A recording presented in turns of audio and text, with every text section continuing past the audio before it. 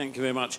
I'm going to just talk, I've got 10 minutes, so I'm going to be a bit quick. And I'm going to talk about, first of all, about the challenges of the situation, the present system, which we heard a lot about this morning in the film, and then the opportunities that are created by that system and how we can do something about it, and what this involves in terms of investment, who benefits from it.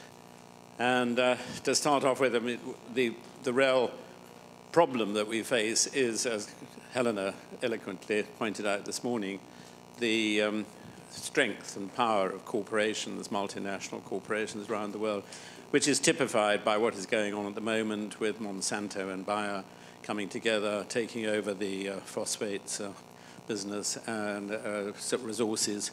They're seizing resources. They're getting more and more influential. That merger that they're discussing now, I see that the advisors alone are being paid $280 million for their advice on this merger, which gives an idea of how the scale of things has changed and how difficult it is for us to do small-scale things. But they're even more problematic are their disciples in the government. And here we have to grapple with DEFRA. And it's interesting that DEFRA came out with a report last year, just August last year, which was called Towards a One Nation Economy, a 10-point plan for boosting productivity in rural areas. And it's 20 pages long and describes these 10 points, which are quite sensible points. But there is no mention virtually at all, food, farming, anything to do with farms and the production and processing of food, which is quite an achievement to be able to write about that subject without actually mentioning farmers. So that gives an indication of what we're up against. The thinking behind that is presumably farming is not for you folk, it's for big companies to take over. And this is, of course, exactly what is happening. And they're degrading the soil, they're poisoning everything that's alive, with chemicals. It's an energy-intensive form of farming. It's totally unsustainable, and yet DEFRA and the general opinion promotes that kind of agriculture and treats organic as if it was some sort of minor little hobby that some people have, and yet that is the only sustainable way of going forward. The result is that the farms are growing larger and larger scale. This country now has the largest average farm size of any country in Europe. The farmers, the average age of farmers is rising every year. It is now up, I think it's nearly 60, which gives you an idea of the rate at which farms are being given up by people who are too old to farm them. Their children can see that it's very difficult to make a living on a farm nowadays unless it's over 1,000 acres, and land is costing around 10,000 an acre for agricultural land. And that means that if you happen to have 10 million or so in your pocket, you can start farming, but otherwise it is very, very difficult.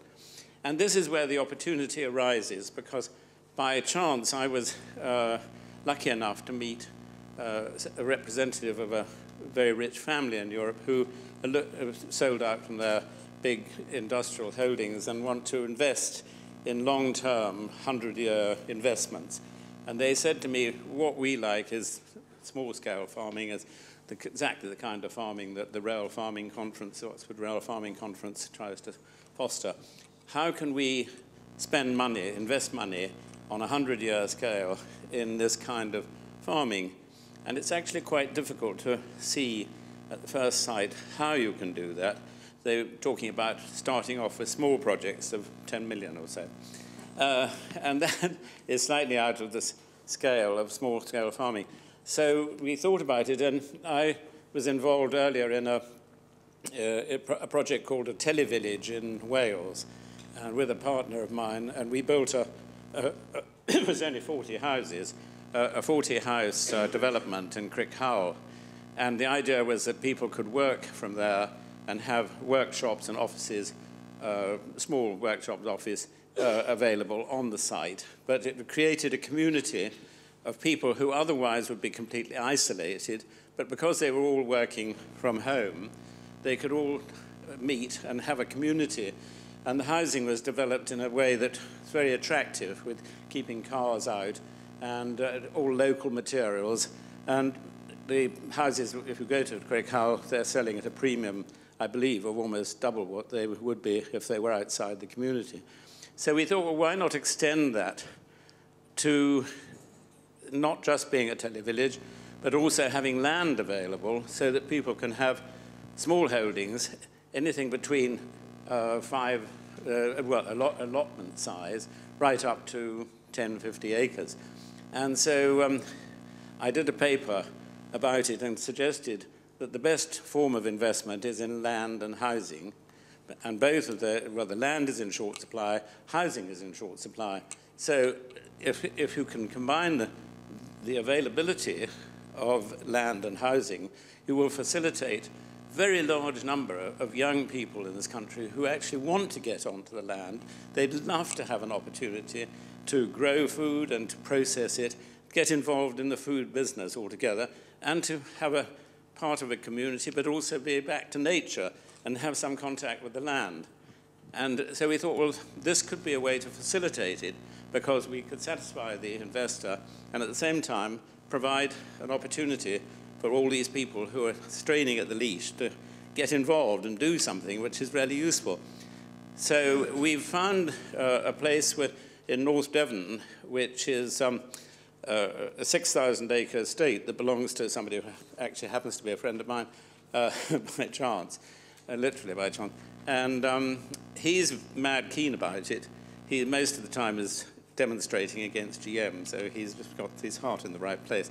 And so he's decided that he would like to set aside a 250-acre farm, and the buildings on it are anyway a bit clapped out. So he would be delighted to develop about 25 acres of that, and we're planning to build about 120 houses there. It's very close to another, oh Lord, well, I can't go into great details about it. Anyway, it does look as if it's going to take off. And the idea there is that what we would like to do is this could be a pilot project which would show what can be done. And the key factor in it, of course, is getting planning permission. And one of our little team that we've got together to do this is a very experienced planner. And he is planning to make the sort of a proposal which is impossible to refuse, even for a planner. And he knows very well, because he's trained most of the planners in southwest England, that he knows what they're looking for.